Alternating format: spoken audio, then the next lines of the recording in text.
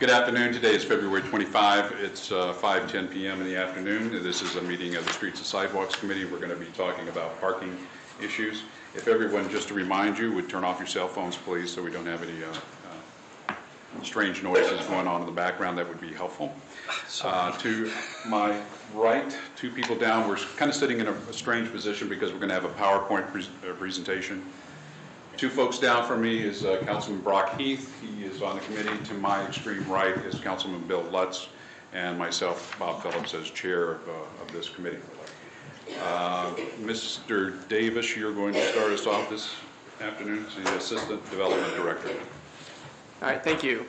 As you recall, in November, on November 15, 2018, the City of Troy enacted a temporary moratorium on the issuance of time-limited spaces. So essentially, the time limits were not into play. We did not issue tickets for those who exceeded what used to be the 2-hour time limits. We took that time to provide an evaluation. So we hired a parking consultant. We wanted to make sure he was as impartial as we could. So we hired an outside consultant who was not familiar with Troy at all. This way he would be completely objective to our regulations and the recommendations he was going to make. So I'll talk a little bit about the process. In order to do the evaluation, we had our parking control officer. He went through the rounds for 8 weeks. So he did 4 rounds a day for 8 weeks, mostly in December and January. Collected data on parking spaces, so what license plate was in each particular space.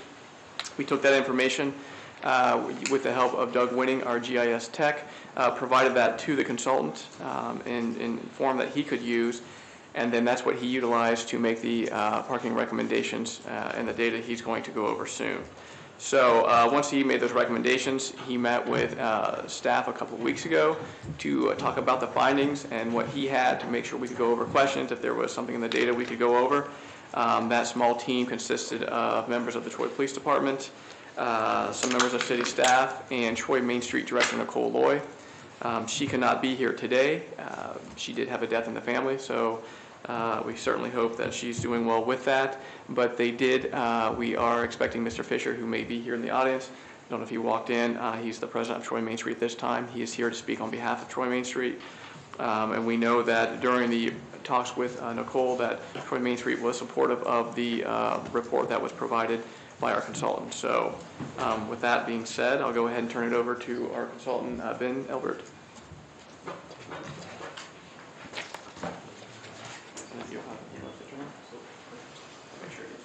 Okay. There it is.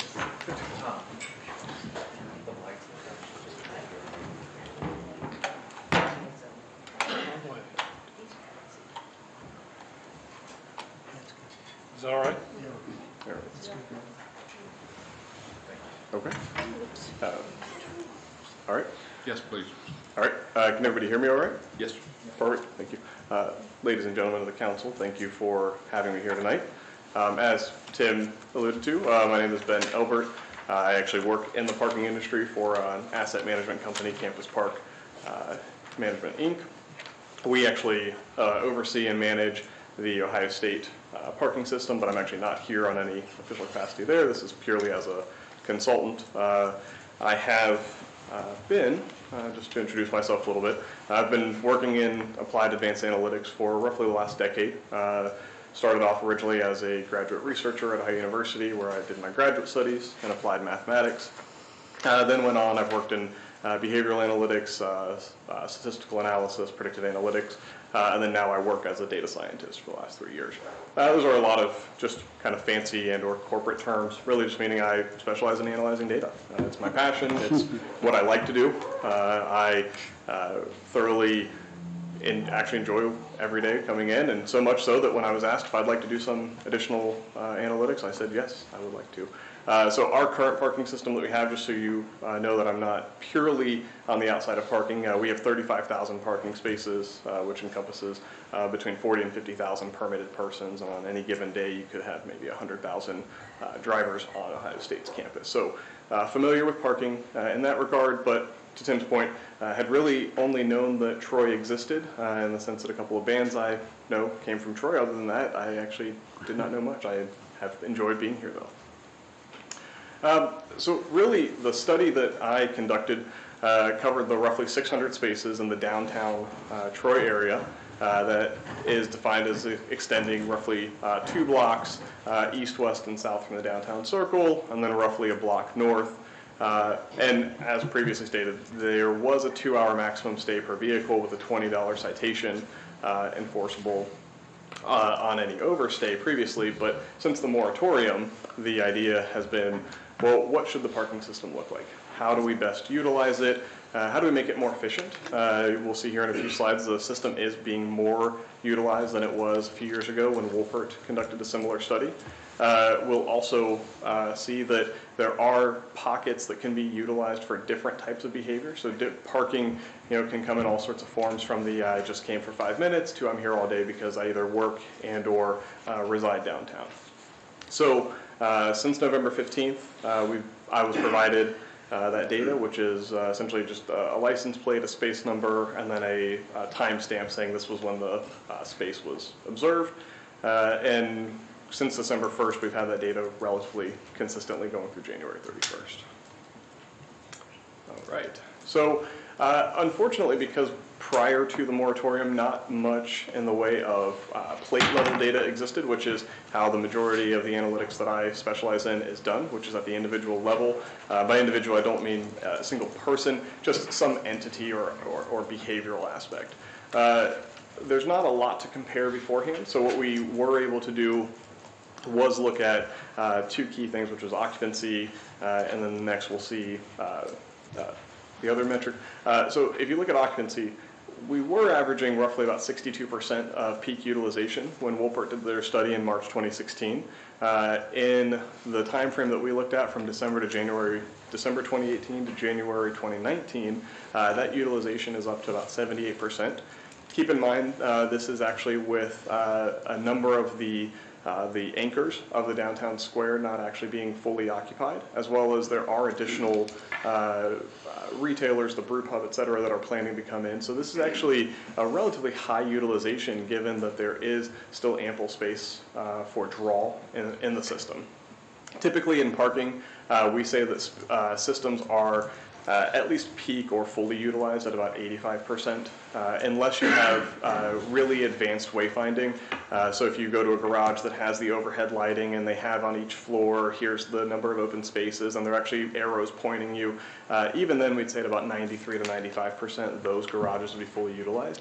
So the system is not what we would call full as of now, but there's not much by way of wiggle room. So you get in, out of that 600 spaces, so 15% is about 90 spaces. So we're really talking about going up only about 40 more spaces utilized at peak, and the system is quote unquote being fully utilized. So definitely not an underutilized system by any means.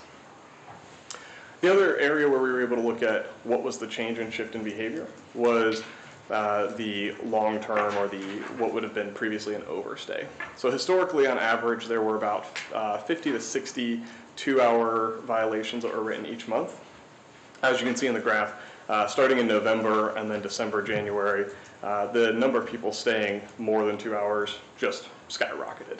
That indicates that there was clearly demand from a core group of people. We'll see here that we can infer a rough percentage of how many people, but there's a core group of people who do want to park in their spot and then stay there all day and not have to continually move their car, which is not a bad thing. So I think the downside to some of these comparisons is previously it was a violation. In the moratorium, no violation. It simply allows us to actually infer what that expected usage was. But if I may interrupt at this moment, but with that number, there's no way at this moment to tell whether that is a customer or an employee downtown. No.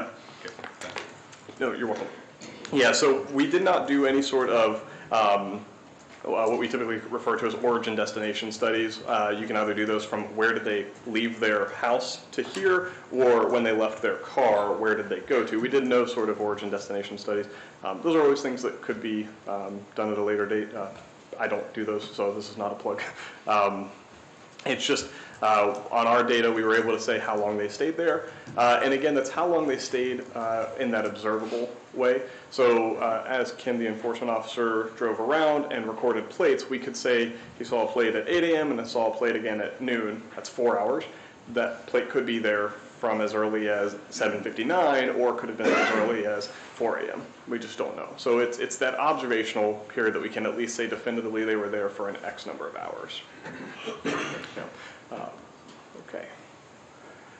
And then what we were able to see when we look at unique plates versus stays, it kind of goes down relatively what we would expect, about half-half each time. So roughly 12.5% of parkers stayed 2+ hours, 7% or so stayed 4+ hours, and 3.4% stayed 6 hours.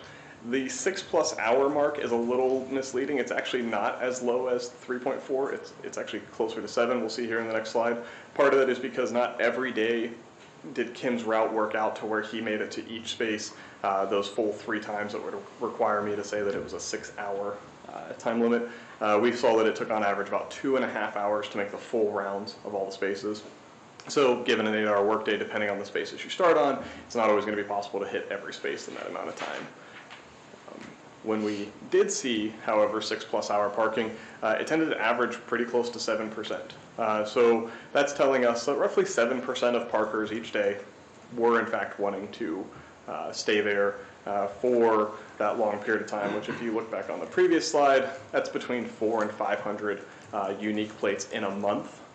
Keep in mind that doesn't mean that on any given day there are 400 or 500 persons who are doing that. Just in a given month period, you're going to see roughly 400 to 500 people. I think in recent talks when we had the meeting, and Nicole alluded to probably there being somewhere between maybe 200 plus employees just alone downtown, plus there's residents, plus there are, and I think Nicole's numbers for the estimate was based on number of businesses, and we said, if each business has 3 or 4 employees, that's, about 200. That doesn't include the municipal employees, that doesn't include residents who are here because they work later in the day, that sort of thing. So it's not a surprising population, but it doesn't at least imply that there is a large enough population to justify some sort of system for those persons. Okay. All right, so these next 2 slides I think really help set up the parking recommendation as it sits. I will have a caveat for that, but this is simply just our way of looking at the data. So when I sit down and I try to figure out what's happening with the data, what sort of behavioral usages are going on with parking, some of the more common ones are where are people staying the longest and what spaces are being turned the most frequent. And that's what we did here. So this first slide is a heat map that indicates where the most frequently turned spaces are.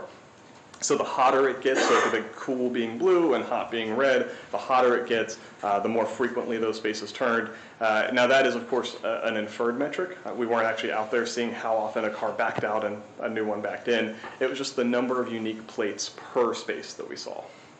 The key areas where you see a lot of high turn are here in the west of the square area. Ignore this is the police station. So they do turn vehicles quite often, but you shouldn't park there. It's ill-advised.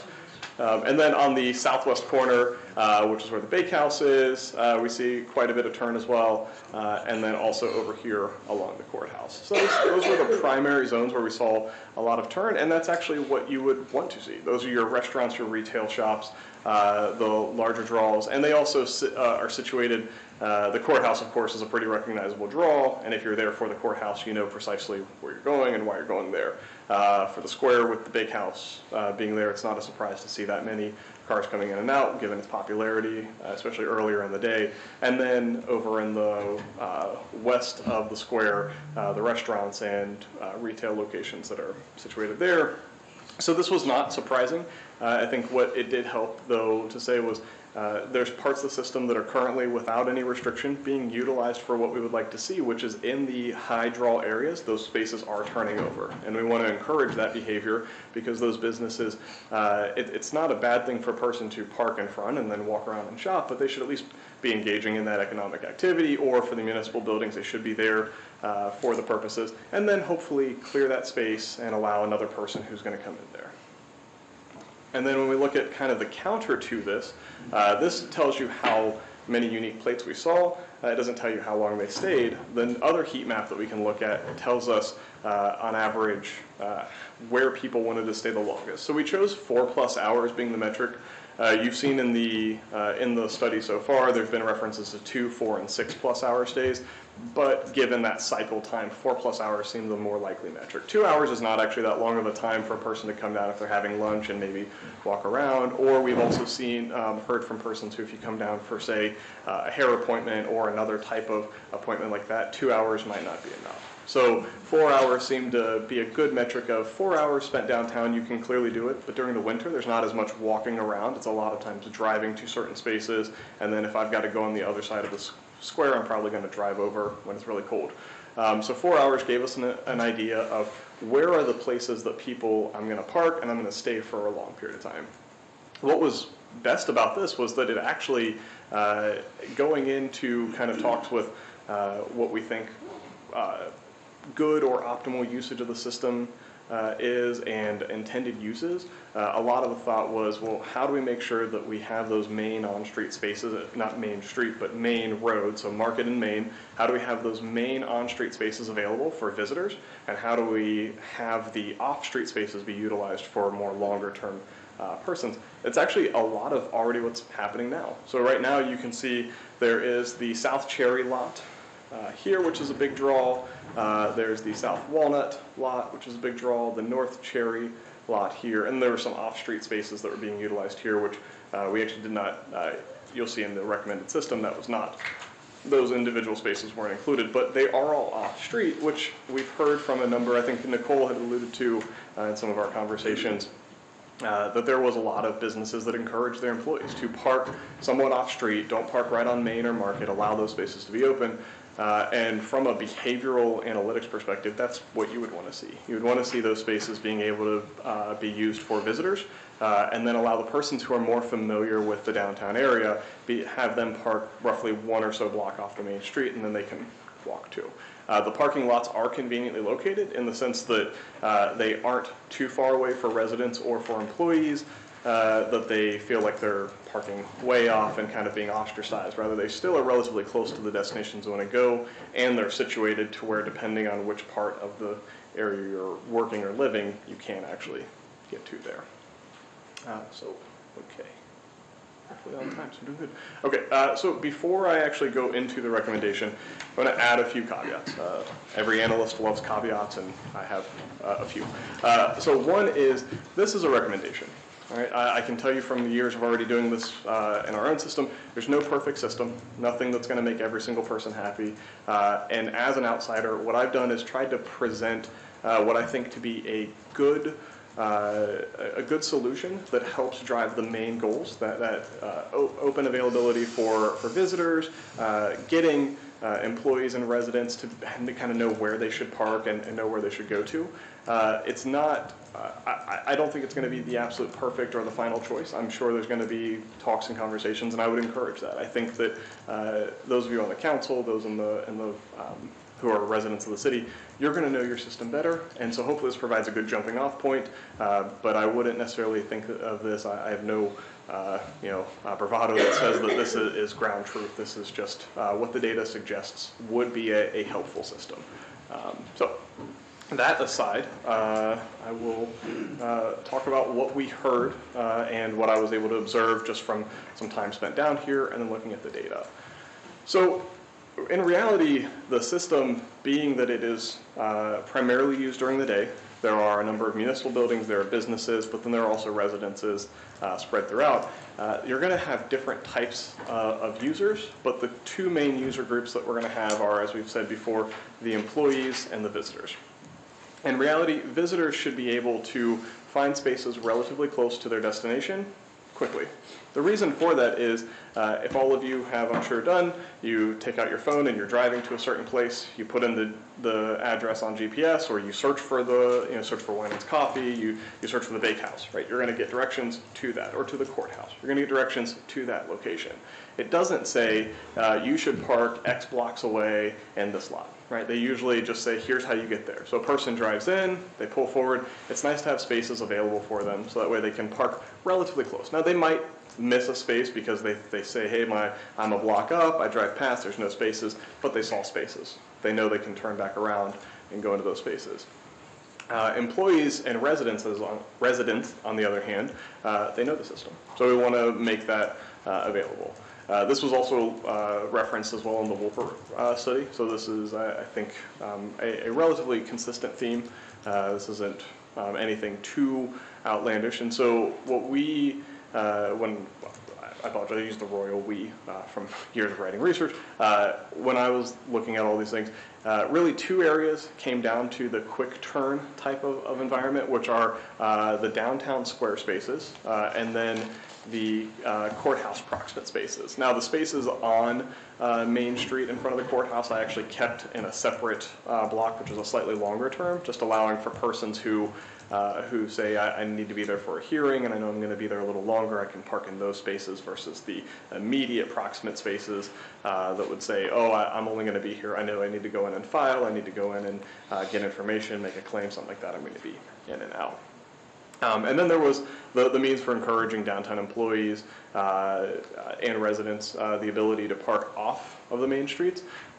That's both a communication aspect, which is just encouraging those persons to do so, but then also is there a way to actually guarantee them that space to where they feel more inclined to go to those lots, those central areas.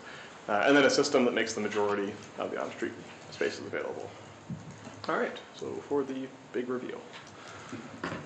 So this here is, as I said, a first jumping off point for a recommended system that I think answers those main points and in my best understanding from what I've seen of the data, actually helps keep going a fair portion of what's already being done.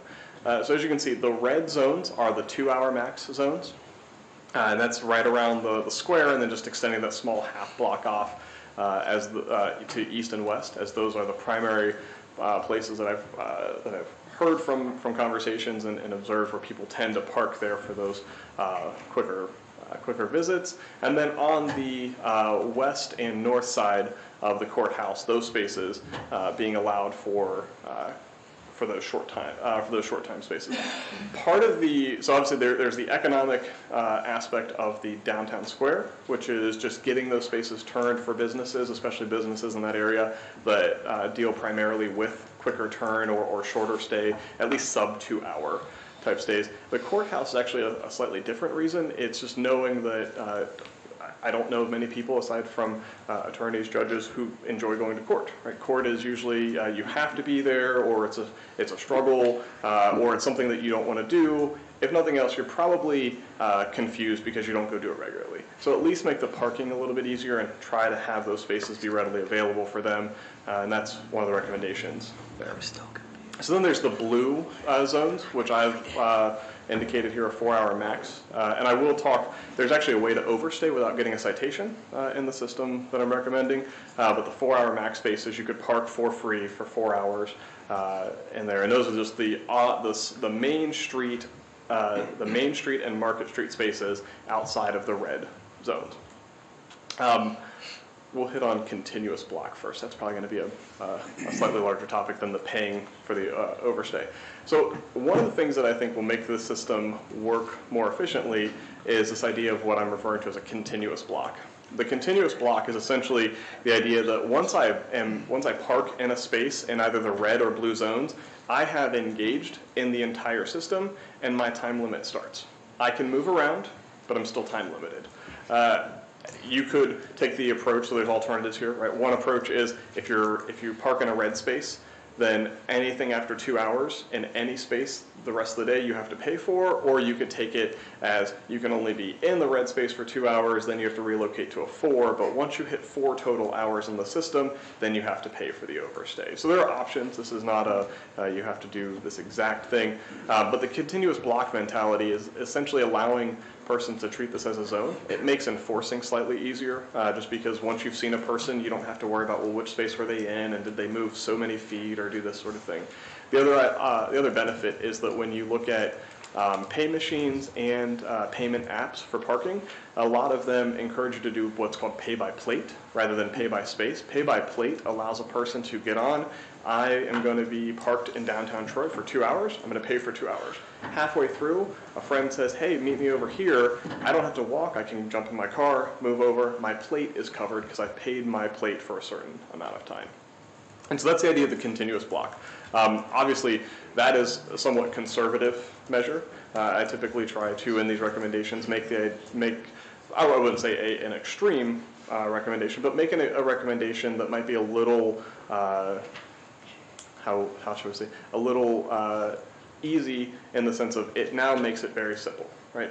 Now, there's ways you can come back from that, or you can make alterations. That's the point of what works for ultimately for you all may not be this continuous block, it may be a hybrid version of that. But I do think that from an outsider's perspective, it does allow for the goals and objectives to be met without necessarily having every person who overstays have to automatically get a citation. So in terms of how you pay, the thought being that after staying for a certain amount of time, and I was actually talking with Captain McKinney before this, there are different ways that you can handle the pay. One is a person, I get there and I park, and I say, hey, you know what, I know I've got a meeting today, I'm just going to park in this space, I know I'm going to be here 6 hours, I'm in a 4-hour space, so I'm going to pay for 2 hours just right now. I don't want to have to remember 4 hours later to pay for 2 hours. Okay, the payment app can just be set up. You can work with those payment vendors to say if a person paid for 2 hours and they were there in the space for 6, they got 4 free, 2 paid. It doesn't matter when they paid, so long as it was before the time limit expired. You can do other things where they can't pay until the actual time limit expires, that sort of thing. There are different options for those, but the point being is that by encouraging a payment tied to that, it also helps drive what is the third set of spaces. The third set of spaces are those lots, as you can see. Those are what I've labeled as placard. I put them as placard / 4-hour, meaning that if you park in a lot, you have to pay after 4 hours if you don't have a reserved space, or you have the placard, which is a reserved space. Now, in this recommendation, we'll get to the nitty-gritty here in one more slide, but in this recommendation, there are 2 types of placards. One is the all-day 24/7 reserved space placard. That's primarily going to be something that residents are going to feel most drawn to. They know that they can come and go, they know that overnight their car's allowed to stay there, they know they have a space, and if someone's parked in that space, they have through the placard someone they can call that can rectify that. Then there's also, I refer to it as the I don't know what that was. There's the non-resident placard, which is essentially, I put it in as 20 hours. Part of that is just some of the restaurants and or bars, if they are open a little later, they might want for their employees to be able to park later into the night and not have to worry. Or you could do that as 12 hours from 6 a.m. to 6 p.m. and just say that after 6 p.m., the system kind of converts over to it's all free, right? So there's different ways that you can do that, but I do think there's an important differentiation because not everybody's going to need the 24/7 placard. That's primarily residents. So have some alternate placard that gives a guarantee of space during a certain time limit without necessarily having to make them pay the additional dollars. The recommendation is not large, but the additional dollars for a 24/7.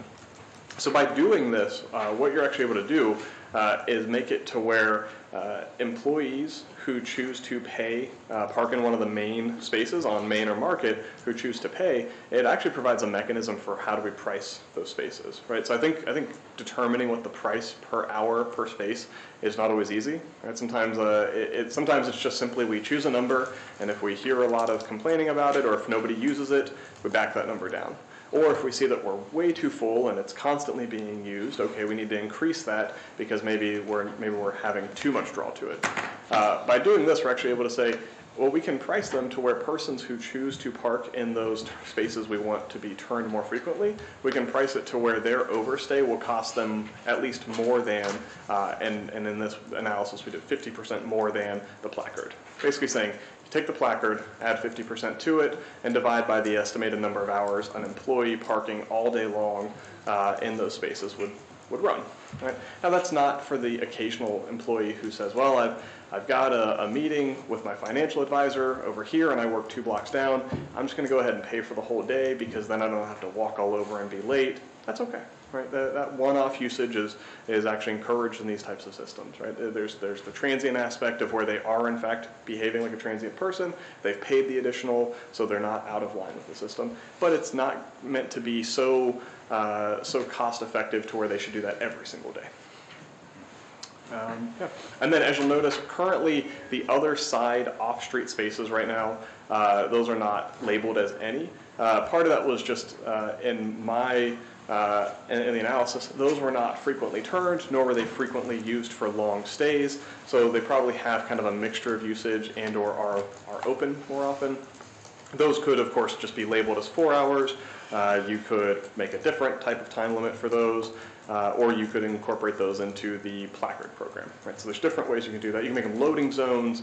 There's all sorts of things. It's just with how many there were spread out, it started to get into, well, why this versus this? So the lots made really clear choices for the placards. The square and the courthouse made really clear choice for the quick turn, and then the remainder of the main and market spaces made a lot of sense for the medium turn spaces. So. And Mr. Albert, Yes. Just to clarify, any of the spots that are not in these colors, you just talked about them, you're saying that those in this plan are just open to? They would be free. They would be similar to like the moratorium is now. There'd be no time limit, no charge for those spaces. Given their limited availability, given the limited quantity and their location, it would essentially turn into what we refer to as kind of that hunting license of if there's an employee who wants to try to seek one of those spaces out, it's not always going to be available. It's going to be a little tough for them to do so because other employees are also might be trying to do that to get around the placard program. In doing so, you might not buy the placard and might not go park in a lot. You try to go find a space. Well, those spaces are taken, and now you're 3 blocks away from where you wanted to be.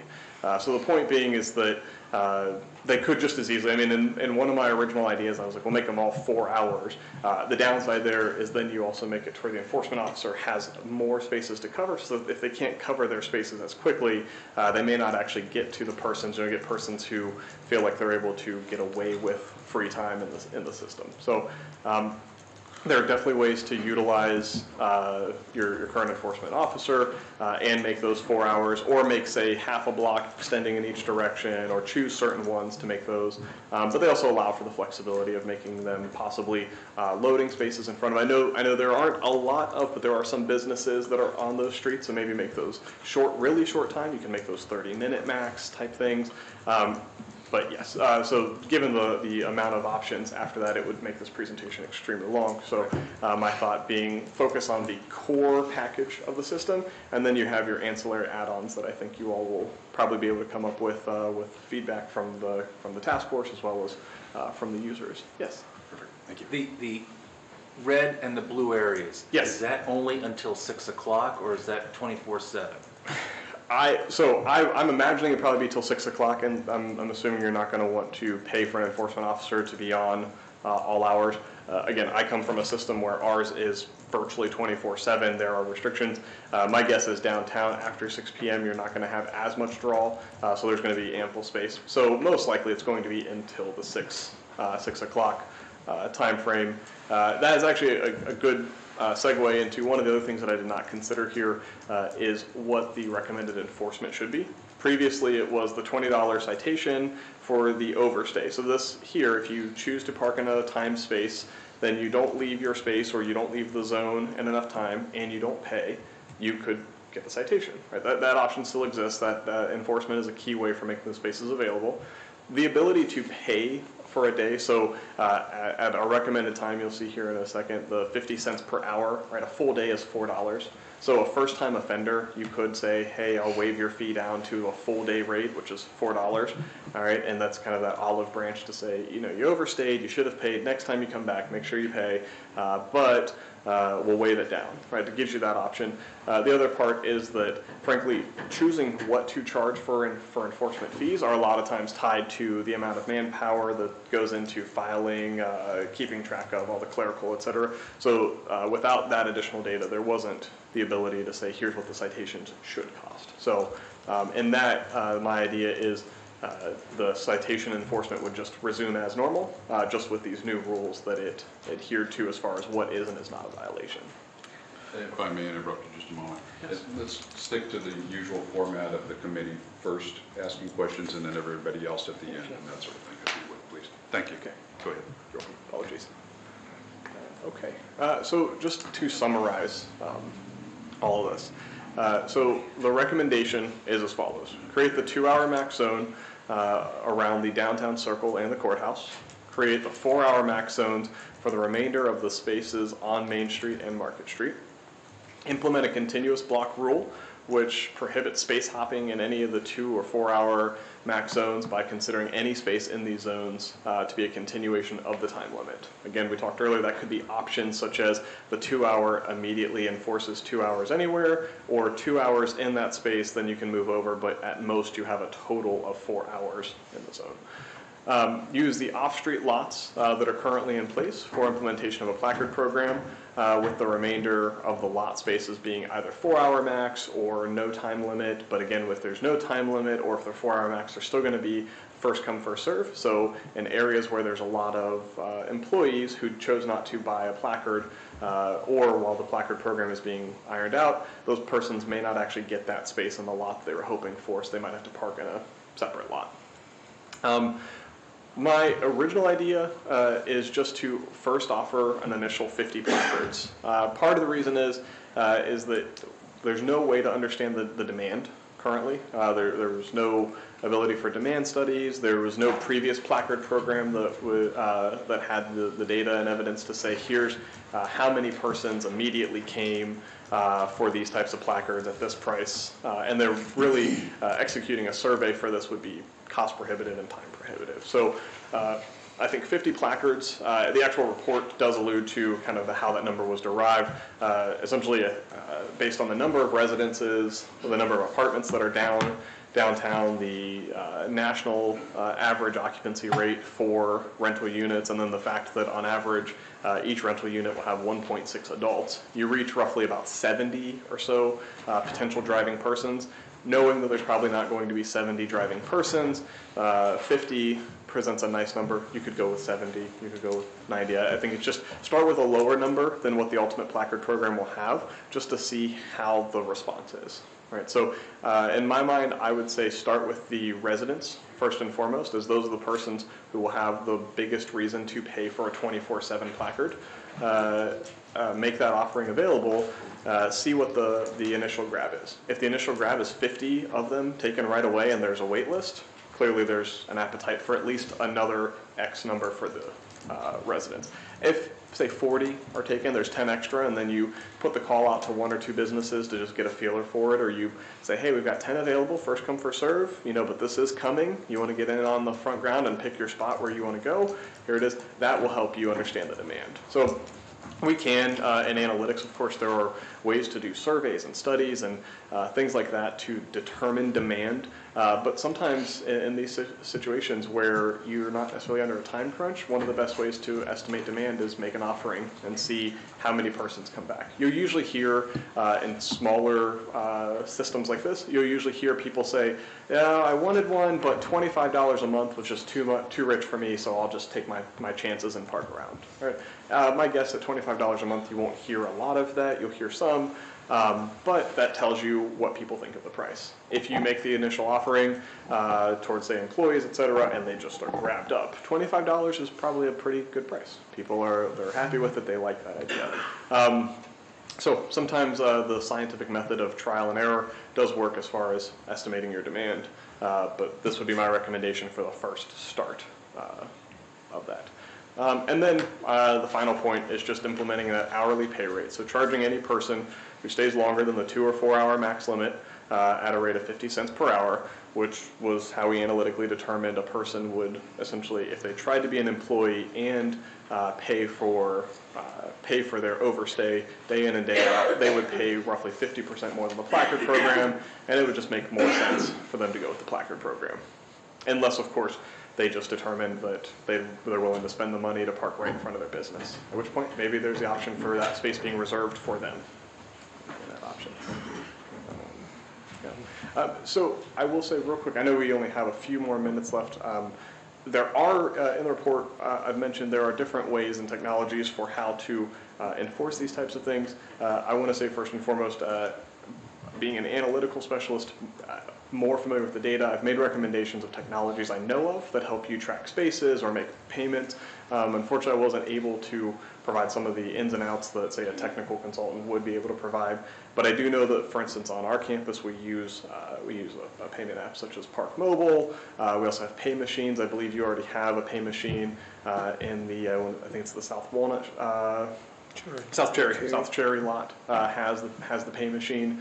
Those are good ways for you to make persons who have smartphones, they can pay from their phone anywhere they are, or if they don't have the phone or if they choose not to download the app, they can go and they can pay for the spaces. The nice thing is because it's not pay per space, you don't have to have a meter at each space. You can put one of those pay machines every block or every other block, and a person can park, they can go and they can pay for it, and they know they're good.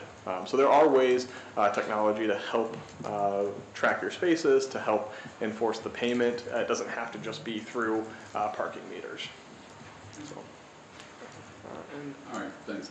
You're concluding? I'm finished with mine, yes. I'm going to open this up at the moment to questions of Mr. Albert from the committee, because he is under a time constraint and needs to get out of here. So, Mr. Heath or Mr. Lutz, do you have any questions at this time? I guess the only thing that I heard in your presentation, and I'm still struggling with this because it seems like, well, let me just ask this. What are the problems with the current system that we have right now that need to be addressed? The current system under its previous or under the moratorium? Under the moratorium. Under the moratorium, I would say the biggest concerns would be the non-guarantee or the non-reliability of your spaces in front of key municipal buildings, restaurants, retail, that sort of thing. That's especially it's demonstrated already now in some way, but it will be especially so as more and more retail establishments come in. I know there's been talk of the remainder of the square being filled out, and then the brew pub. There's other things that are going to come in. Having those spaces available for visitors is a key part. People who go to a place and feel like they can't park often find themselves not wanting to necessarily go back because it's too difficult. So the recommendation here is simply a way to encourage long-term parkers to move away from those street spaces, allowing for retail and restaurant and municipal buildings to have their persons park close. So the turnover is not enough at this point in the 2-hour zone that you're really frustrated? I wouldn't necessarily say that it's not enough. I think that's a tough benchmark to pin down. I think what it is that typically in parking systems, guarantees are better than open-ended. So if I know that spaces will likely be available where I'm going to go, I'm more likely to go there, versus if it's a toss in the air, I may not be as inclined. Again, that of course comes down to behavioral and whether or not I have to go versus want to go. But with retail and restaurant especially, parking does tend to play a role in most surveys that we've looked at for whether or not a person chooses to engage. I'm going to call a timeout with Mr. Elbert because apparently Mr. Fisher with Troy Main Street has the time constraint. So I'm going to ask him to come on up here, and we'll hit you with some questions here a little bit later. I also, Tim, I apologize, Tim had mentioned, I unfortunately also have a hard stop at the 6 as well. Do you have any immediate questions of Mr. Elbert? No, if he's got it. Anybody else on council have questions of Mr. Elbert? I have questions, but I don't know, do you want us to come back or do you want to go quick? Well, they're both under time constraints, Okay, so if we can keep it quick. I'll go as quickly as I can. Yeah. Obviously, you mentioned that we don't have the 4 stalwart buildings. That's going to obviously make a difference in your impact, correct? Yes. And I guess to go quick, the placard 4, the purpose of the placard program is to assign a spot, right? It's to make guarantee, yes. If you went to a placard 8, I find, I'm a downtown business owner, that the lots are underutilized to a significant number, even now when they're free. Yeah.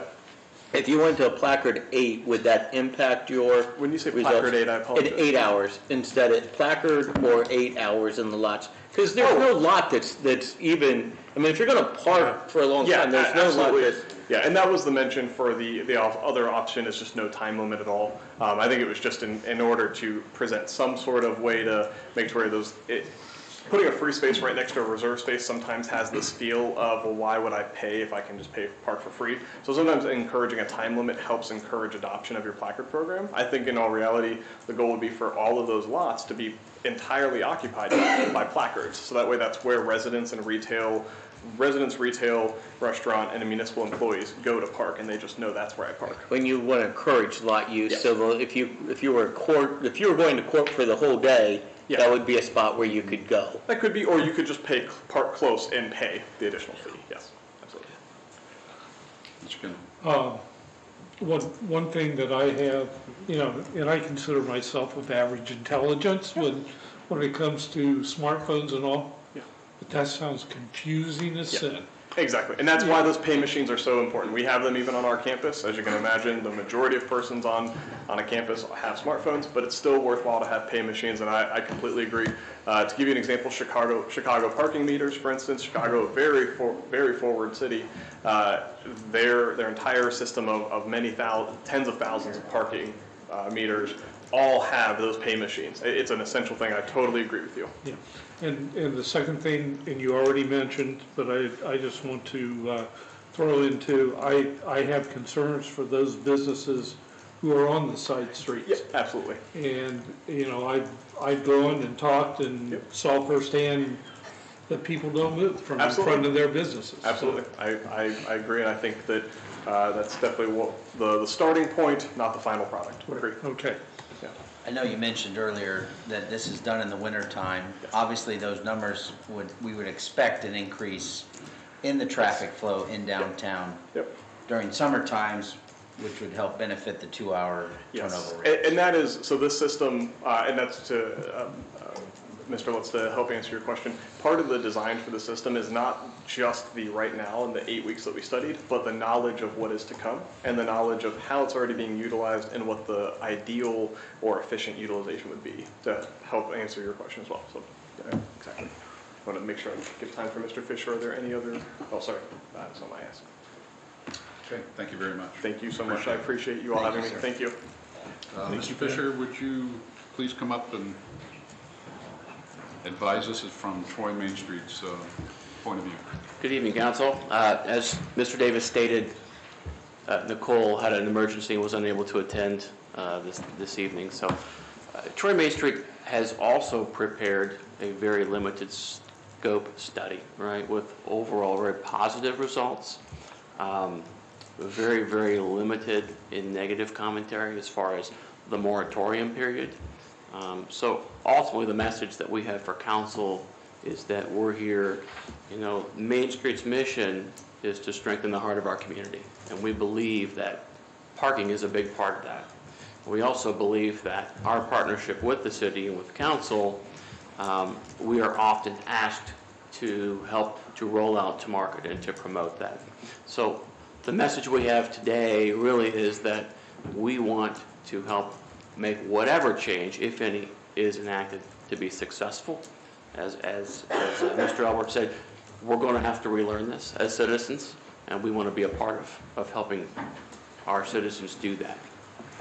So what have you heard from the business community downtown of what they are looking for, what they would like to see as an iteration of the various systems that we've had in the past? Mr. Phelps, really, I think it's going to come down to different people are going to be satisfied with different things, right?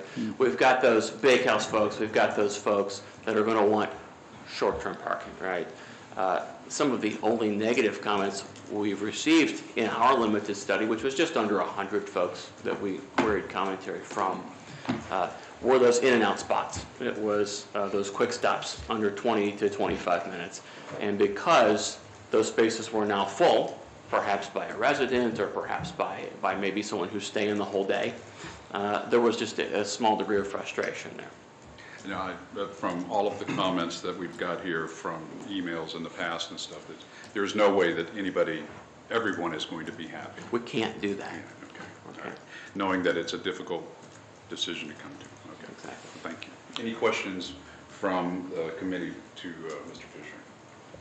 I think, yes, I think that we went over a little bit, but the the heat maps, I think, are showing that things are turning over where they should and things are staying where they shouldn't naturally, it almost seems like.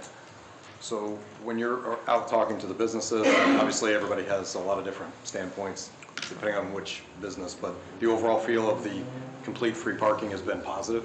Positive, probably at least 95% positive comments. It's been very, very limited scope, is what we've seen. Very limited. Ed, if we could keep the comments down, please. Appreciate it. Mr. Lutz, do you have any? I have no questions for Mr. Fisher, but thank you. Thank you. Any other council folks? I'm confused now. So is TMS in support of the proposed modifications, or is TMS supporting free parking? That's a good question. You know, I think having not been able to bring that in front of our full board to have an official position, our position is that we want to help the city. We are here to attract people and visitors to downtown. So whatever the policy is, the program that does that, that's what we want to be in support of. Can we what is your position going, are you presenting something, because this was the first presentation for council, so are you going to present this back to TMS members? Correct. Okay, Yes. so we should expect a position from Troy Main Street relatively within the next week or so. Correct. Okay. Yes, once we can get the board together, we will provide that to Ms. Knight. Okay, thank you. I'm sorry I haven't communicated this, but I anticipate that we'll have another meeting off of this. Okay. Thank you, sir. Thank you. Appreciate it. Okay, Mr. Davis? or- Yeah, so do you have any more questions for Mr. Elbert? Anyone? Okay. Thank you. Thanks for your time. Hopefully we can get you out of here. It's 6:01. It's 6:01. 1 minute. 6:02, whatever. You got like Mr. Titterington, I'd asked for a question of you for some license plate information about locals and out-of-town visitors and things. Did we? Yeah, Captain McKinney confirmed because we could pull that information from the smaller subset where we actually have to follow up with a citation, because that's at the point where we would get the address information.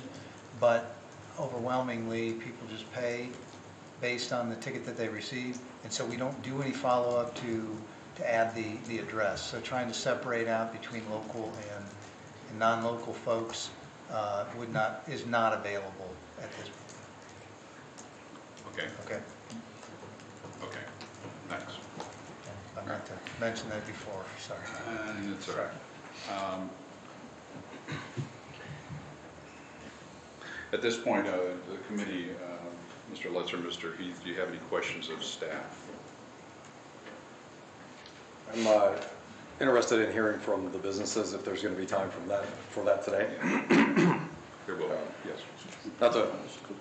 Not call it the staff, but maybe for just the police side of things, how is the free parking turned out? Has there been issues with any kind of people arguing, enforcing, anything like this?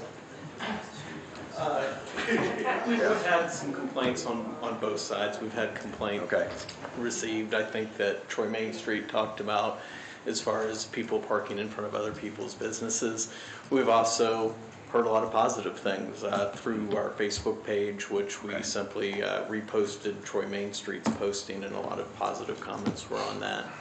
So we've heard comments both ways. Okay. And from your perspective, as the arm that's going to enforce any kind of issues that come up, the free parking has worked well for you guys?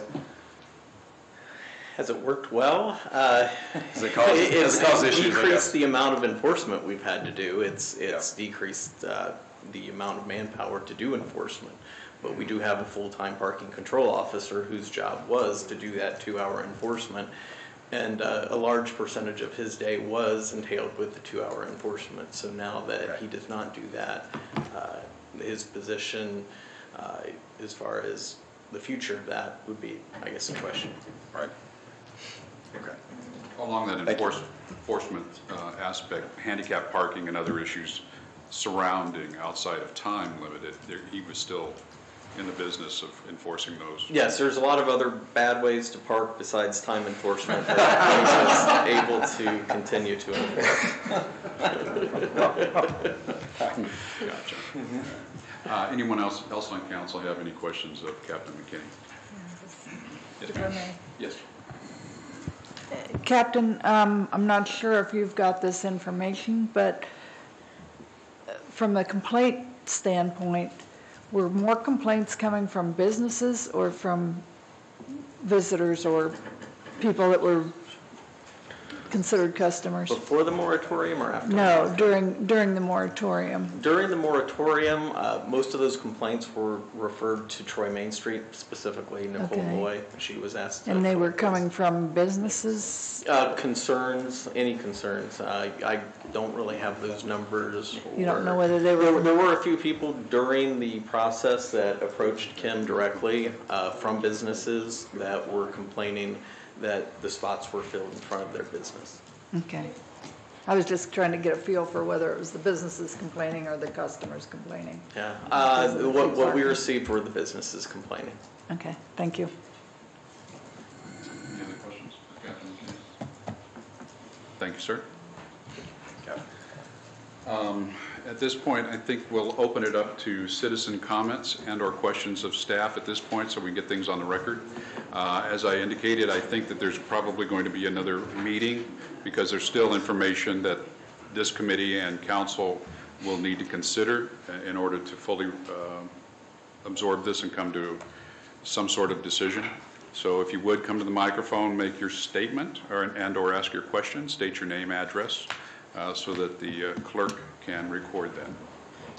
So it's a free-for-all. Hey, Bobby, can they state their business if they're representing a business? Please do, yes. If you are a business, please state that, please. Hi, I am Cindy Schaefer, and I live across the street from the courthouse on 24th North Street. I'm going to tell you, since the moratorium's been on there, there's been no fighting, no screaming, no anything.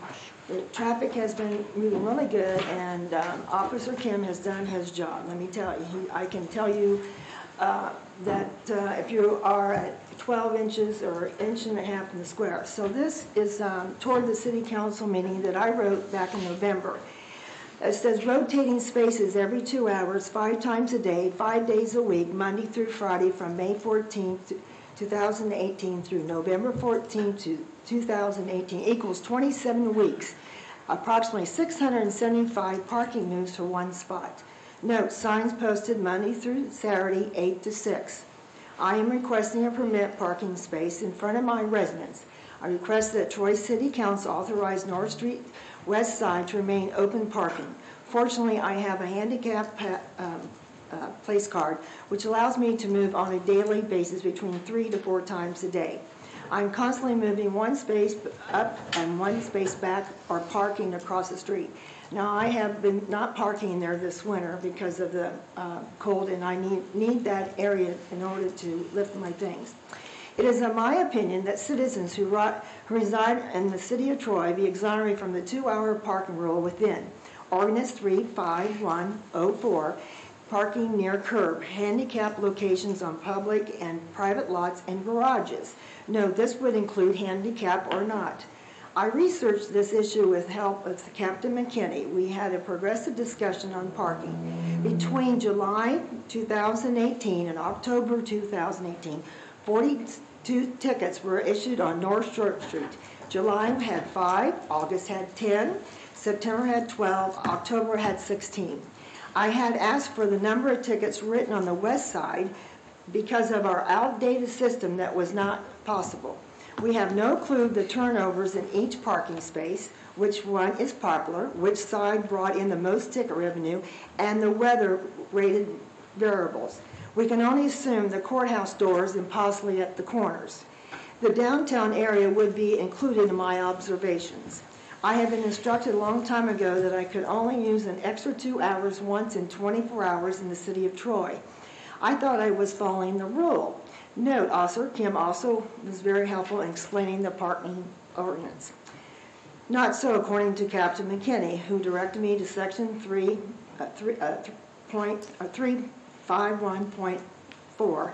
Item G, which states, the motor vehicle is permitted to park for a period of 2 hours in excess of the legal parking period permitted by local authorities, except where local ordinances or police rules provide otherwise, or where the vehicle is parked in such a manner as to be clearly a traffic hazard, according to the 2-hour rule. That is number G.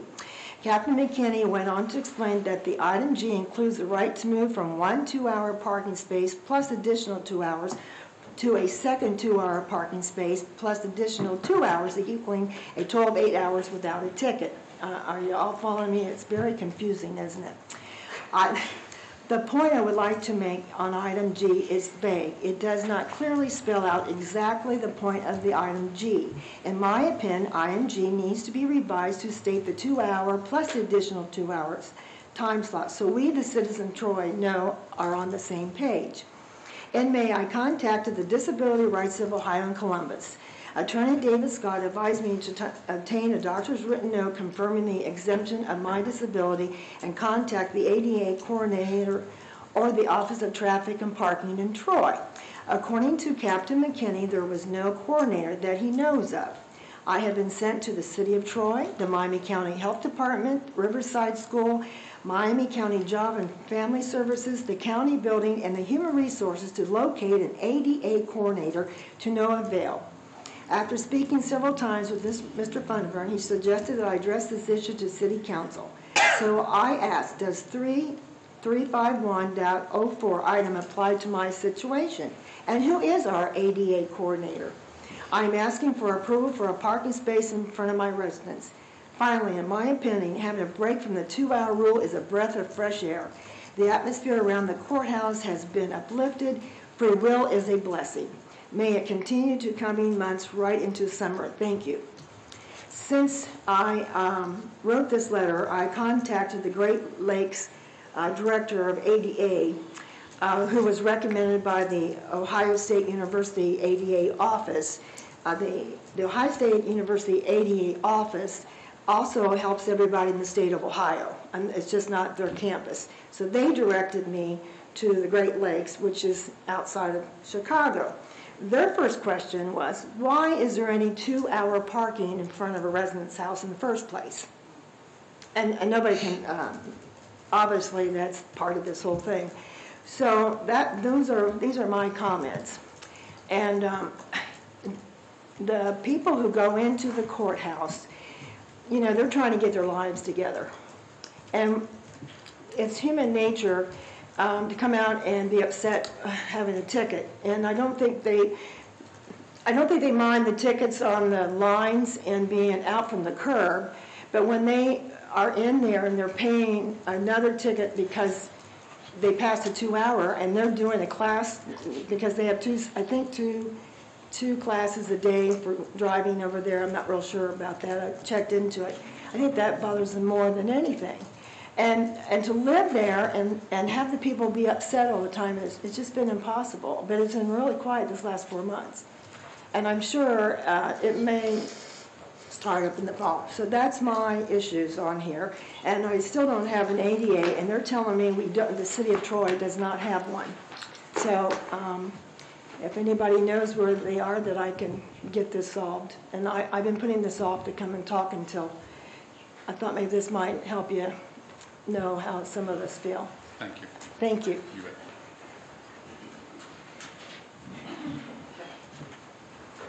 bet. Connor Heron, 2 East Main Street, owner of Heron's Market. First of all, I want to say thank you to council. I don't think there's been this much energy put into parking in the last decade that I remember. So thank you, council, for doing that. I had a couple questions for Ben. I'm not sure if there's a way that we can contact him via email.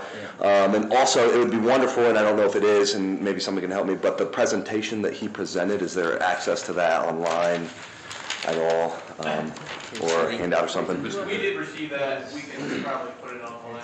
Okay, perfect. It's on the computer, so we can pull it Okay. off. He didn't take it with him, so. Okay. A couple things I would ask him that would be good, I think, in going forward in this is, how does the city relay this sort of information to the citizens if something is enacted?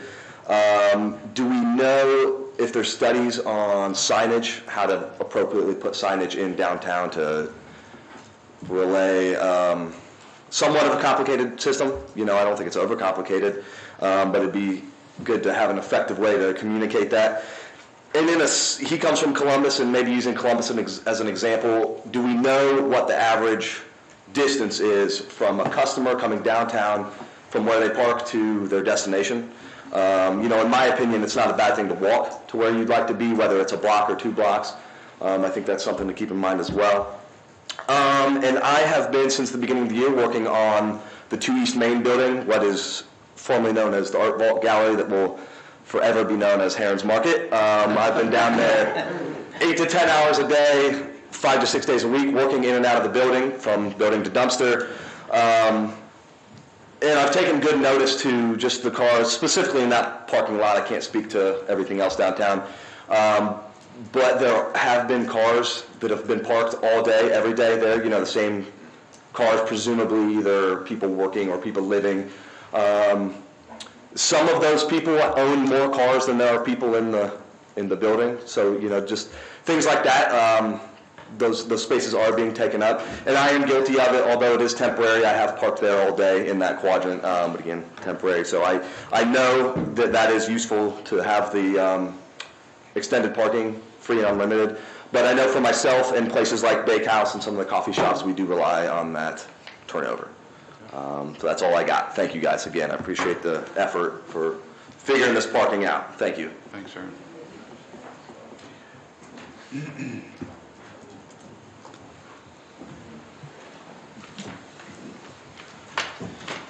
Hello. You all know me, but Brian Kemper, 1013 South Crawford. Just a couple comments and thoughts on this. I'm somebody who used to rent a place downtown and decided I was spending more money on rent and all that, and I'd rather just go pay every day and sit at a coffee house downtown and use their internet and stuff. And I spend about $20 a day minimum downtown. I come downtown and park 6 days a week minimum, sometimes 7 during football season. I'll park by Subhouse. But I do park downtown 6 days a week. I do try to park in the lot behind the coffee house. During the moratorium, there was one single time ever that lot was full and I parked on the street. As I'm thinking about this, I'm spending money. I usually go downtown for a few hours, do a lot of work, go pick up my daughter from school, go to lunch a couple times a week over at Heron's, which thank God I'll be moving downtown. I go to Lafayette Express a couple times a week, and I go to usually lunch on Main Street on Fridays.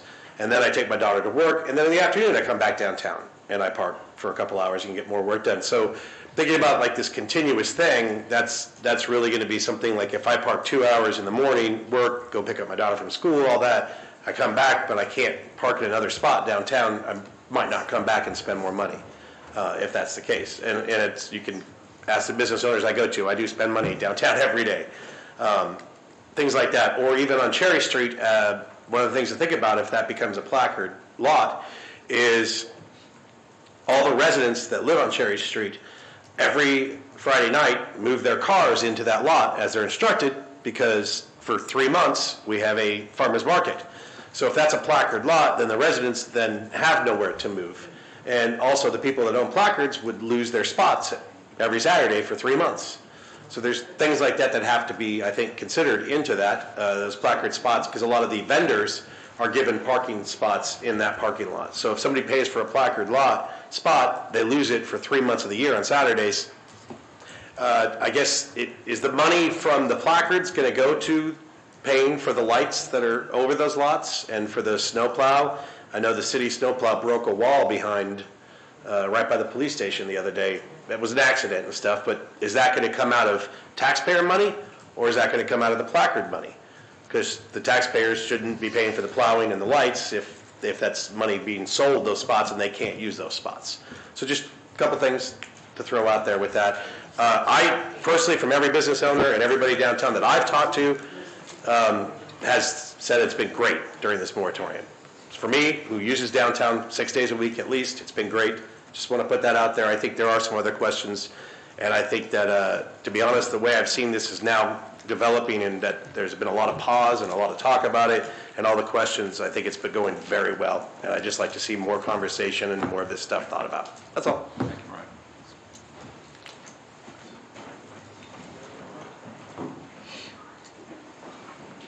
Carrot Bag Bakehouse Bread Company. We are, as far as the report is concerned, we're definitely needing 2-hour turnover in the circles and all the quadrants, and maybe some out. And then 4 hours, I thought that was a great idea, because I know there are salons where people need to stay longer than 2 hours, but we definitely need high turnover. And there are right now there are 4 15-minute, maybe more, maybe 2 in each quadrant, and we highly need those as well. Our customers in particular have been very stressed out and complaining that they can't find a parking place during this moratorium. And we've written down license numbers of employees in the 405 building who've been parking there all day. And our sales are down. And we're just waiting it out, so I'm ready for it to resume where it was. Even when I drove in tonight at 10 till 5, one of the employees in the 405 building came down, got in his car and left in the square, in the quadrant in front of us. The quadrant wasn't full at 10 till 5, but his car was there all day. So we would appreciate that. And I thought that the proposal was limited number of placard spaces in the Cherry Street lot, or is it all? Yeah. Are they proposing limited number? There's a limited number. A limited number is great for business owners and employees who want to pay, I guess. But it wouldn't interfere with farmers market if the residents moved in, I don't think, if that's limited. We had addressed that at the last Streets and Sidewalks Committee. As the placarding system, that was a consideration that's already been talked about. So it's an area that would have to be addressed, or a process in place once that did occur, if it does occur. Yeah, well, you can put us down for 3. Okay. Thanks. Mr. Chair. Thank you, ma'am. Mr. Chair. Yes, sir. Just to throw a little wrench into the farmer's market, Troy Main Street, unfortunately, Dave had to leave. Troy Main Street has requested that, at least for this coming summer, they want to experiment by moving the farmer's market to the 2 northern quads on Saturdays. So the issue of South Cherry being blocked off on Saturdays, at least for 2019, will not be a problem or a complicating factor. Let's put it that way. Okay. Thank you. The other side of Main Street, I'm sorry. The north side. Both of the quads on the north side. Yes, sir. Sam Weiss, Genesis Graphics. I have a business on a side street. Do you have something, Tom? Yeah, I just have one thing, Sam, before you start. I wanted to ask Mrs. Bay, then, is she in favor of keeping the moratorium or against that? That's why I was a little confused on. Against. Against, okay. Let's keep going back to monitored spaces. Okay, thank you. Thank you, ma'am. A lot of you may remember I sent a collage of pictures that since day one of the moratorium, I have had issues on the side street. Not one time did I send you a picture of a client or a customer in anywhere of the downtown area that was abusing the moratorium. But I had, not counting today, the prior 12 days, I have had 2 vehicles parked in front of the 2 spots in front of our building on a side street. Both of these people are employees around on Main Street that start at 6 a.m. and work till about 2 or 2:30. At 6 a.m. they could park anywhere, but they choose to park in front of my building. I have customers who came in. I had one who came in day before, it was Thursday, and dropped some items off. He parked in a residence driveway because there was no place to park on our street. When I looked out there are 2 spots in front of our building and 3 directly across the street, and since it's a small street, those 3 are utilized too. They're all 2-hour parking. All 5 of them were taken by business owners and employees.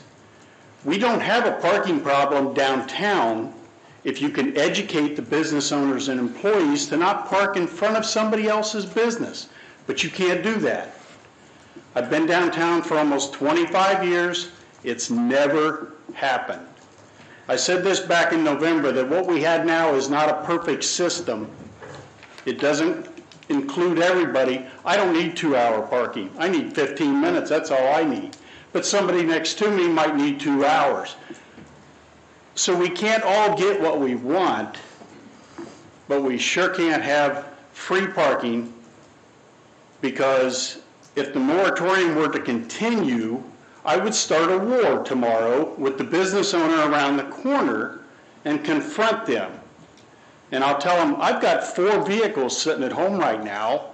Maybe I'll just bring all 4 of them in and I'll park them in front of your business and I'll just move them every 3 days. I mean, this is literally what it's come down to, that the moratorium is good in one sense, but it's terrible in another. We just need to continually move vehicles to help the businesses, and the only vehicles we need to move right now is the business owners and employees. And for the Reader's Digest version of what Ben had, I don't know about anybody else, but that got confusing as all get out in some instances. Trying to police 2 hours, 4 hours, placards, lots, some places open. Oh my, I'm in favor of just 2 hours everywhere. It seems like to be the simplest, cleanest version that has been working. Doesn't work for everybody, but it has been working for majority of the businesses. Thank you.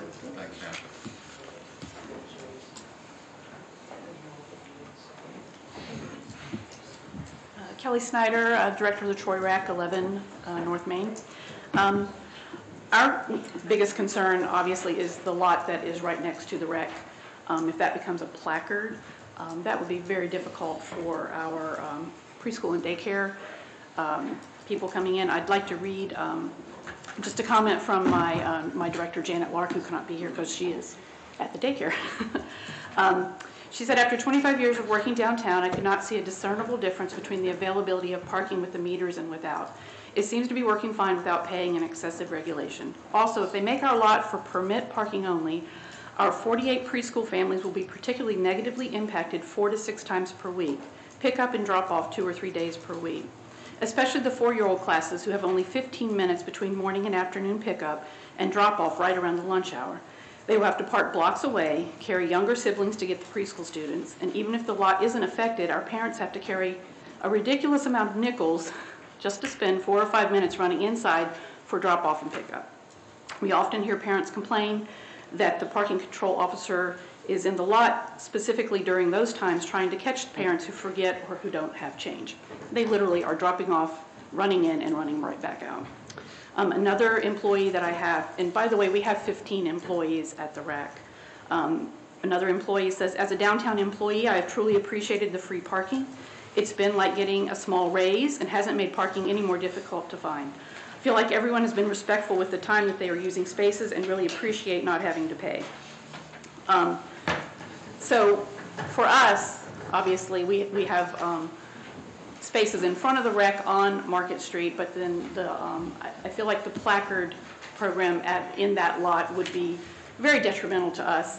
In the evenings, in particular, I realize that the parking now it ends at 6 o'clock, but many of our parents and participants in our programs are coming in around 4:30 or 5, staying for a couple of hours.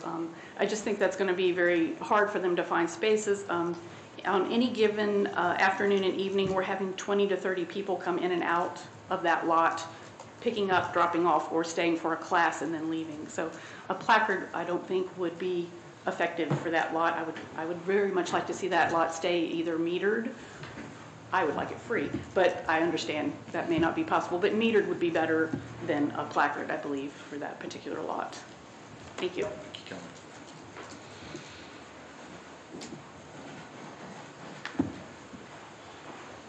Rob Davey. I own various properties around downtown, including the Southwest Quadrant.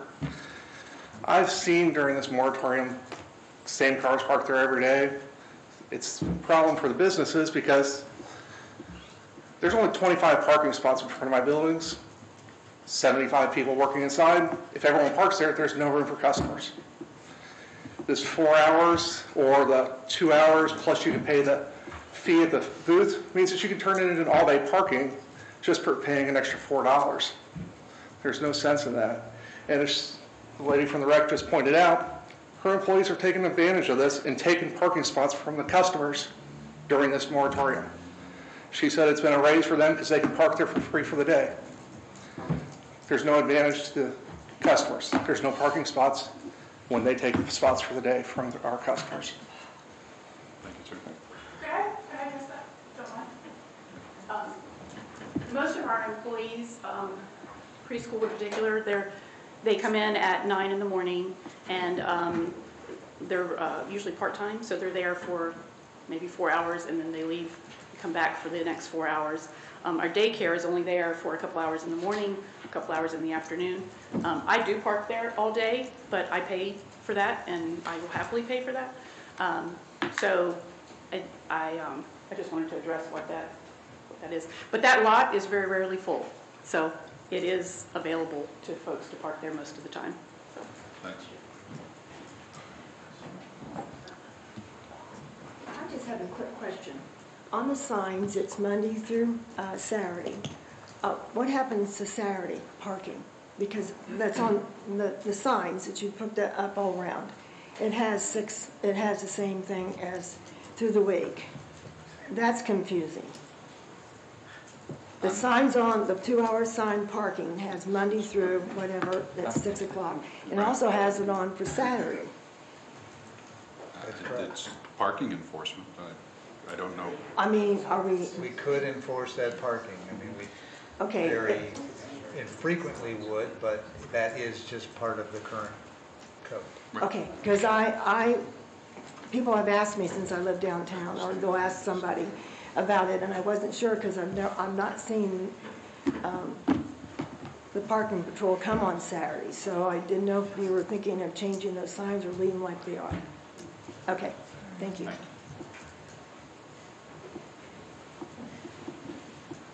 Anyone else have any comments?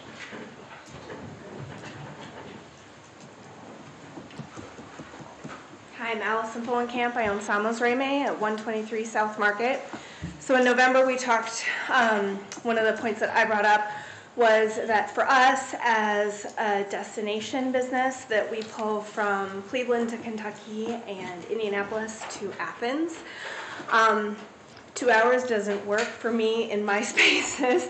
So I've got families who are coming and spending a couple, 3 hours going through whatever classes that they're learning or the subjects that they're learning, and then they've got kids with them, they've got friends with them, family, and they then want to go explore. They at least need to eat usually. And so parking in front of Samos Reme and then having them move if they buckle up their kids, they're leaving. Because if they're going to go to another spot, they're not going to unbuckle them, buckle them back in, and that's, you know, they might have one, they might have two, they might have a pumpkin seat, but they come, we have our class, they need to feed baby, they need to change baby, maybe they're there playing, and we've seen a real uptick in the last few months of people coming in, what we're doing and what the city's doing in Main Street and the advertising and the Visitors Bureau. It's working because I've never in the 10 years that I've been here seen as many people come in and say, you know, we heard about Troy. I just had to come and check it out. And, oh, wow, you've got all these cute places, but we want to go roam around. What am I supposed to do with my car? Or I saw the free parking and, like, you know, anybody who'd been there before said, that's different, please explain to me. So the overwhelming response for us has been, this is amazing, please tell them that we like this, I'm coming downtown more. My people who are coming from out of town said, it's so much easier, it's easier for us to be here, to drive up. We're gonna spend at least as much time in Troy as it takes us to drive round trip. So it's been a real benefit for us. Granted, we have parking, we have spaces. I may feel differently as, you know, we've got salon spaces there that are people are sitting for 3 and 4 hours and they need that time to, if they're getting a cut and a color and a blowout and whatever. And as we add Poppin' Off right next door to us, we may see those spaces fill up relatively quickly along our part of the block there. But the church parking right across the street, you know, the spaces in front of the church are almost always open unless there's a funeral. So I don't feel like we have a shortage of spaces. So I know that I'm speaking from an advantageous place and we're very lucky for that. So I would like to not see any 2-hour or timed space happen in front of our part of the block. But I absolutely do see the need for that around the square. So you're talking about I'm right 100 and 200 block of South Market. South of City Hall. yeah. Yeah, so for us, between the alleyway and the end, it works really great for us. Okay. Do you know how many of your customers park on Franklin or Canal and then walk over? Not really on Franklin. On Canal, yes. It used to be before lots of vans and Suburbans parking in front of the shop with multiple kids having third row seating. When it was hard with the 2 lanes and they were hanging out, we had a lot of people parking on Canal because they felt it was hard to get out. I have always just told people, you know, just wait for the red light. And it's easier, but it's not because of the 3-hour parking that was on Canal. It was because it was easier to back out. What I'm seeing now in terms of that, and I have never felt it's difficult to get out, but I do now. One day I waited 4 red lights to try to get out of there because no one is treating that as a parking lot parking space where you need to slow down and let those people out. They're just racing by. And the speed, although it slowed down, in my opinion, for the first 2 or 3 weeks, has now ramped up even faster than it was. People zoom by they don't want to let you out. So I've never felt weird about backing out. If no one's parked to your left and you can do that little turn and get parallel with the road, it's easier to jump out. And now if you're blocked in, you're going to sit there and wait because no one's going to let you out. So now that's the comment, is I'm parking around the corner because I can't back out because no one will let me. So it's not because of the 3-hour versus 2-hour. Okay. Got it. Thank you. Thank you, ma'am. One more thing I wanted to address. The question about wintertime versus summertime. I know many people that I know. I live about a mile away. I drive my car a lot less in the summertime. I used to ride my longboard downtown a lot until the city decided to prosecute me for riding on the street in bike lane. But I think maybe if we could relook at that, because most cities do allow longboards and rollerblades as alternative transport. I'd love to ride my longboard again and drive my car a lot less. But I think during the summertime, maybe a lot of people that work downtown might walk more. So I think the numbers might be different summer and winter. Obviously, when it's 10 degrees, I'm not going to walk all the way downtown. But I would drive my car and park a lot less if I was allowed to ride my longboard downtown, which I'd love to do again. So.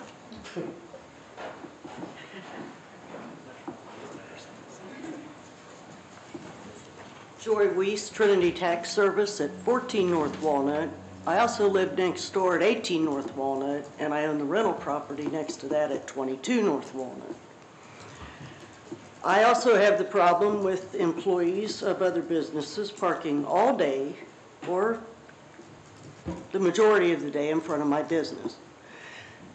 These 2 particular spots in front of our business were 2-hour. And since I live right there and I work right there, most of the customers, it was a good turnout. They went to Lopez, Pratt, and Siebert. They were dropping stuff off. Only needed 15 minutes. Now the problem is they park in my driveway so they can go and drop stuff off. On top of that, my clients don't have anywhere to park. So the free parking is not getting it. At least not in that section. Now, it could be 4 hours does work in some places, but right in front of a business that has customers coming and going on a regular basis, they need less than 4 hours. And it is sad. I'll tell you, on the other side of my building is an alley. And if you want to see poor business relationships, you go argue with somebody and tell another business owner, you can't park in that alley all day. Okay, my mom and dad live on the second floor. If there's an emergency and the ambulance can't get in there because you're illegally parked, we have a problem. So then you finally have to say, the next time you park there, I'll just call the police. And it is sad. We're all small business owners. You know, we're in this to help each other. We want to see downtown grow. The more customers that come to the restaurants see my business. The more customers I have come in, I can direct them to go to a restaurant or a coffee shop or the bookstore. But the free parking in some areas is just not going to get it. And I would hate to have to go around now, because I do have employees parking in front of there, and explain to them that I would appreciate if they did. What's my alternative? I'd appreciate it if you didn't park there. Well, it's free parking. Okay, then I will not cater to your business. I'll tell people to go to some other coffee shop. I'll park my car in front of your business. I also have, I don't know, 2 or 3 cars. My mom and dad's got 4 or 5 cars. You know, I don't want to be out there. I wouldn't do that personally. It would take too much of my time to move my cars all around. But it doesn't always work. And I know we're not going to appease everybody. But you still want to look at the growth. I don't need my clients to come into my office. They can email me everything. I can mail them everything. But they like to come to downtown Troy. And they'd like to be able to park close enough, you know, that they could walk to my office, not drive around. Plus Saturday, I don't know what was going on downtown Saturday. Okay, I live at 18 North Walnut.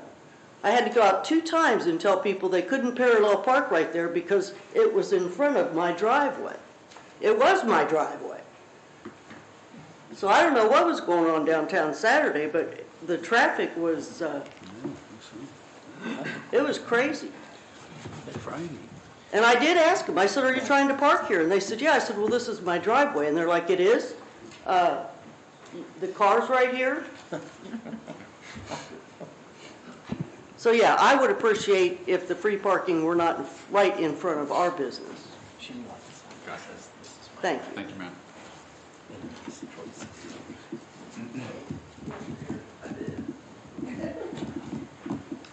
Anyone else? Okay, thank you. At this point, any other questions from council, committee? Anyone else? I think, obviously, we're going to go through this more, and there are going to be future meetings. Just off the top of my head, from what I'm hearing, it sounds like the free parking has worked really well, except for some places, right? In front of Bakehouse, in front of the side businesses that are getting parked in front of the whole time.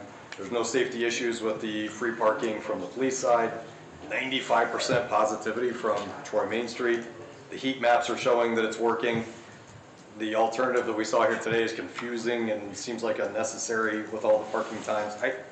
This is right off the top, but what if we do free parking and sprinkle in 15 or 30-minute parking spots throughout where they're needed? If we do 3 or 4 30-minute spots in each quadrant, and then maybe on the side streets where people are getting parked in front of, if there's a business there, let's put some 30-minute parking spots in front of them to help those guys out. But other than that, I think the free parking's working. Is there any, I'd like to hear if there's good or bad to that. I would just add, what we have in front of us is a convoluted solution to a problem that may or may not exist.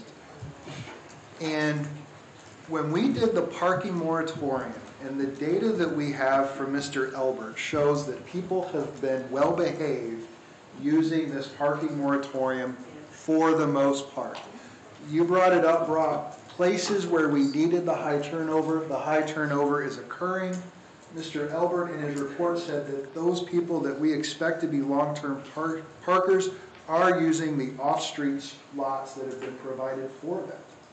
So it goes back to what is the problem that we're trying to solve?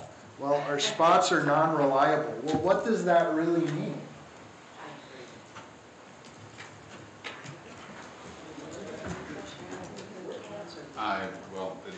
You throw up good questions. I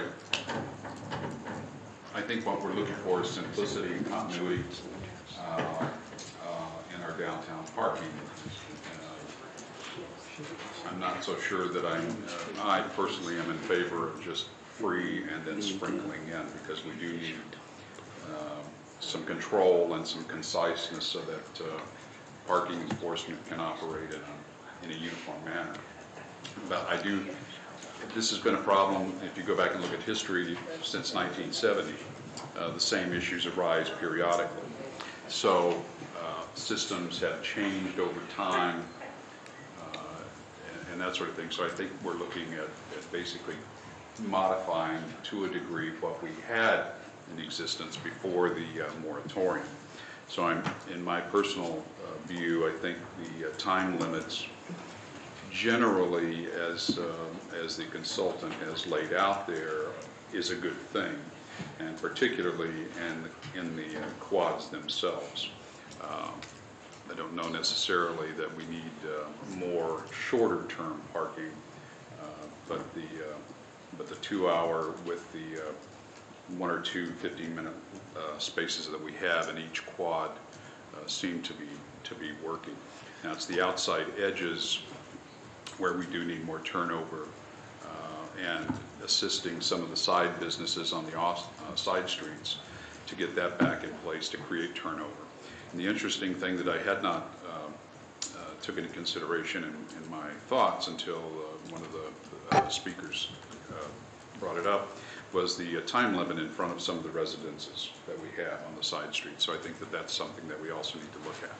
So at this point, I don't know that we're looking to come to any agreement, but we have several questions that staff needs to look at and provide that information back to us. Could you summarize those for us? I think I just did. Would the chairman entertain a recommendation? I'm sorry? Would you entertain a recommendation from what we have provided? Let's hear the recommendation. I would recommend that, given the 5 items that have been proposed by city staff, that we only act on the first recommendation, and I would add a caveat. We create a 2-hour zone on the quads, on the first block of East Main Street, first block of West Main Street, and along the courthouse, but only for those spaces adjacent to the courthouse. I'm actually going to need to see that in writing, quite honestly. Okay. So basically, yeah. Okay. If we don't want any exercise there, but I think maybe providing that in writing and getting it so that we can distribute and to council, and okay. so that we can get it out there and have that question answered. Is a good thing. I do think that the apps and the other payment systems that Mr. Elbert talked about were very confusing, and it's not something that's conducive for Troy, Ohio at this point in time, and some of the other payment methods and charging for parking. So I think we need to have Sue, the notes that she's taken with the questions that have come forward for staff to look at and have those questions answered as people have come up. And we need to see what the recommendations are off of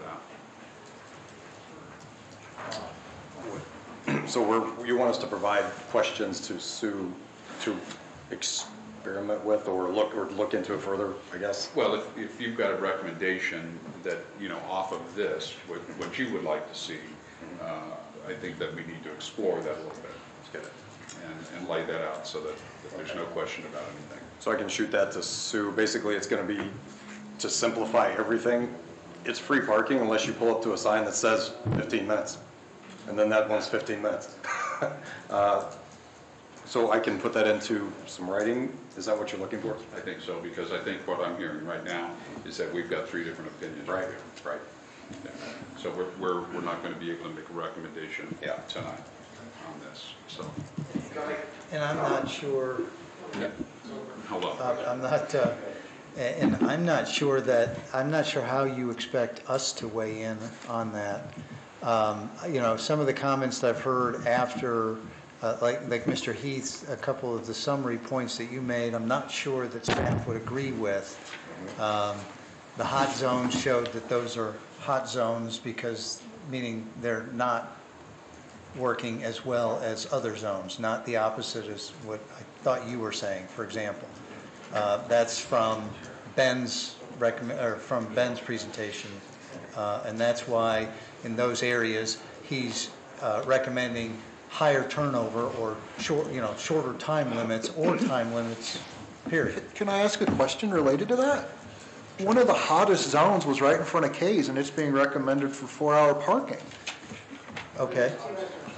I mean, you mentioned simplification. So Correct. Ben tried to take that into consideration. Okay. And when he looked at places like K's, where we have an abundance of off-street parking directly across the street, he tried to take that into consideration. Okay. So he, you know, as we're talking, one of the concerns I've got is right now, we, before pre-moratorium, we had 15-minute spaces, 2-hour spaces. I believe we even had a couple of 1-hour spaces. Yeah. We had 3-hour spaces, and then as you go mid-block or blocks away, it became free. So, you know, getting to more simplified parking and including K's in the 4-hour block was just because the rest of those 2 blocks were 4 hours and there was that off-street parking across the street. So tried to massage his recommendations to try to be coherent. Okay. That's why that was the way it was. So, you know, we just want to know, the staff, as Tim mentioned earlier, you know, we tried to stay out of it. We wanted Ben to make his recommendations. We didn't necessarily agree with the breadth and scope of his recommendations. I can say that we were not ready to make any kind of investment in advanced technology because we don't think we're nearly there yet, for example. Mr. Elbert's map showed 4-hour going all the way, I believe, to the post office or close to it. When in fact we were wondering if that was necessary. So I apologize, I will never be able to say the name of the business that Allison mentioned. That's just me. But in that area, you know, we were trying to be sensitive to that area, knowing that maybe it doesn't need to have.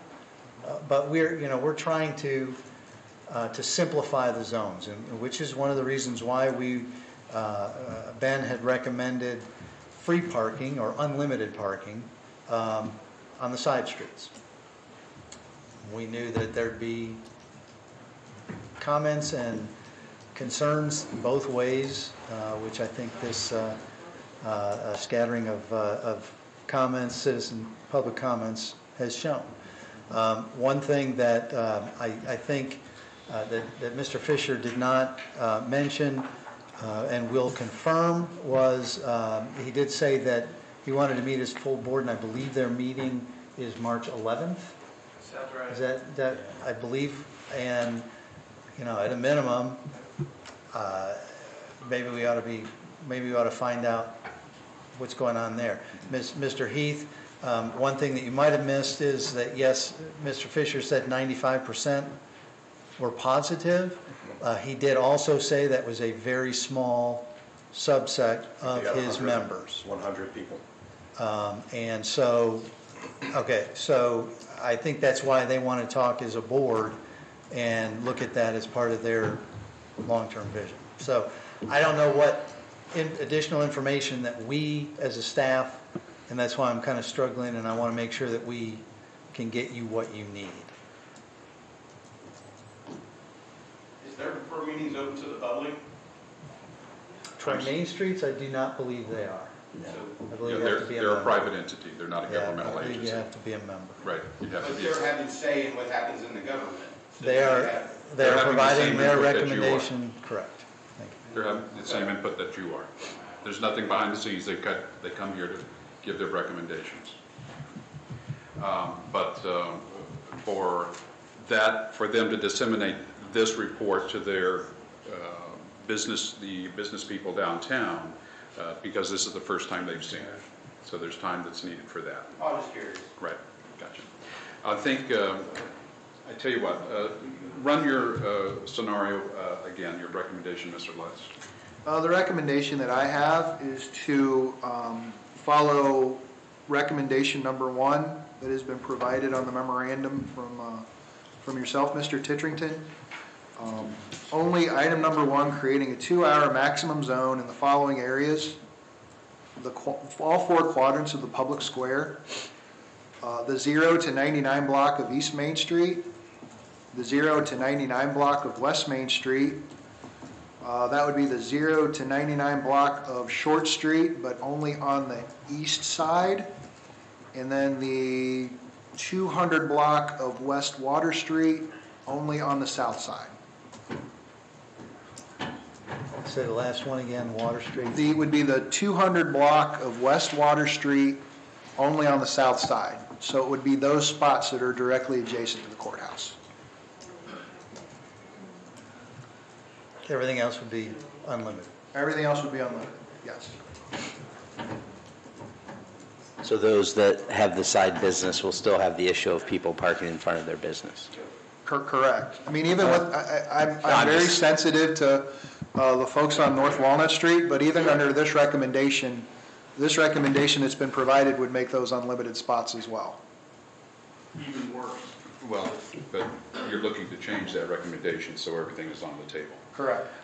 And the only thing I would make a comment, Chairman, is that we are looking towards the future too, of more residencies downtown, fuller capacity, and if we are really looking to develop where we're having visitors come more often to downtown, which Allison mentioned there seems to be more of, I wouldn't want us just to make a rash decision to say right now at this moment, this is what works, when really let's think long term. And I know payment plans right now aren't the best, but it's something I think we have to think about down the road. Maybe we don't do it now. So I think it's good that he brought these things, because it's things that these are parking experts, and I know we all like to think we're parking experts because we went out and observed our own time when we came to downtown. I came yesterday and said, oh, we have no parking issues, right? So I do think the experts there and consultants there to sort of open our eyes and think long term, not just this moment in time. This is what's happening. I think that as an alternative to what Mr. Lutz has indicated, that as I'm looking at this, I do like the red and blue zones that Mr. Elbert has on his map for the 2 and 4 hour. However, I would like to add or take a look at particularly businesses that are on the side streets or a portion of that block, usually to encompass those businesses, to include those in the 2-hour spot. And then our lots that are the Cherry Street lot and the Walnut Street lot and the Rec and behind Basil's in that area to possibly be unlimited parking. The placard system, I'm not hearing much support from that from this group at this point. At least no one else is, I'm not in favor of it at this point. So is those 2 alternatives, unless you have a third one, Mr.? I would like to add in the third, as far as the free parking everywhere except for areas that are kind of needing that, in front of Bakehouse, in front of Winans. We can throw some spots in there, especially on the side roads, because Mr. Phillips just mentioned putting some 2 hours in there. According to the businesses we've heard, they don't need 2 hours. So to have blocks that are confusing and not sure where all these are, I think the simplest version is just free parking, except for the 15 or 30-minute spots that we can clearly designate right in front of the spot, like we've done before. Seems like it's worked. The 15-minute parking has worked well. You can see it. It's very visible. There's no reason to complicate all this with different blocks and different things. And the heat map that I'm looking at that was showing support for what I'm saying is on page 7. So I can give that recommendation as well. Let's keep it simple. Everything free except for the hot spots. Let's help those people out with 30-minute parking. So that those alternatives could also be included in the packet that goes to Troy Main Street. And we can talk after they have met. And they're meeting March 11th, did you say? We believe so. Do we need to extend the moratorium at this point? I think we need to confirm their meeting first, and then we can certainly bring Meet something again. if we need to. Got it. Okay. All right. Any other items to come before the Streets and Sidewalks Committee? Can I just add one side? Sorry. Oh, go ahead. No, I was just going to ask, will there be another committee meeting? Yes, Okay. after Troy Main Street has their information, and we've got the other maps as we've laid out here, so we can look at those. This being the Streets and Sidewalks Committee, it seems appropriate to bring this up. I'm hearing a lot more concerns from residents trying to navigate pedestrian safety issues crossing at the crosswalks on the public square. And if there's things that the city staff can look at and make recommendations on how to improve the safety around those pedestrian intersections, for lack of a better term, I would really appreciate it. Duly noted. Thank you. We are doing that. Okay, thank you. Can I ask a city to go one thing? I walk through downtown all the time. Other than my neighbors, how many businesses are there that don't have off-street? Because I would not have a problem with Genesis and Trinity having a 30-minute spot in front, but I can't think of anybody else that has that problem. So if they're an isolated incident, let's fix it for them and move on. I can't think of anybody else that impacts. And I walked that street coming back from Kay's today, and it was pretty wide open, but I don't know if they were open today. But, if it's a problem and they're the only people, there's no problem, in my opinion, doing that for a 30-minute if you're got a business downtown. And I'm trying to walk this square, and I can't think of anybody else that has a no off-street parking that has a business on a side street. Perhaps we can identify that. Sorry. I saw the eye roll. There was no eye roll. I looked down, not up. Oh, okay, gotcha. All right, any other comments? Okay. Seeing none, then we'll adjourn this meeting, and we will meet after we have learned when Troy Main Street is getting their information together. Thank you all for coming.